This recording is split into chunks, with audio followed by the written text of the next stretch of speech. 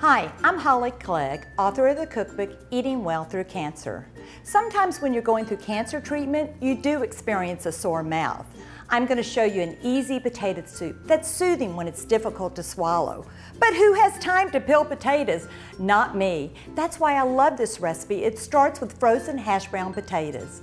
I remember making this soup for my father when he was going through larynx cancer. He always preferred it room temperature or lukewarm because it's easier for him to swallow.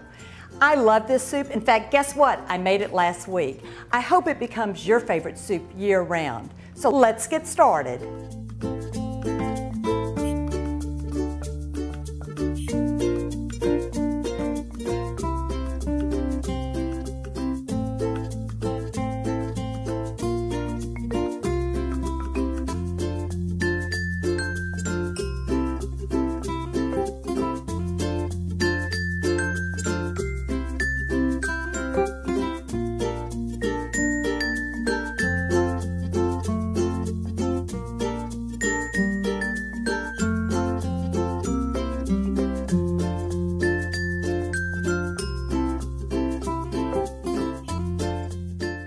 I know you'll enjoy my easy potato soup if you have a sore mouth or not. And if you're feeling better, remember you could sprinkle it with condiments.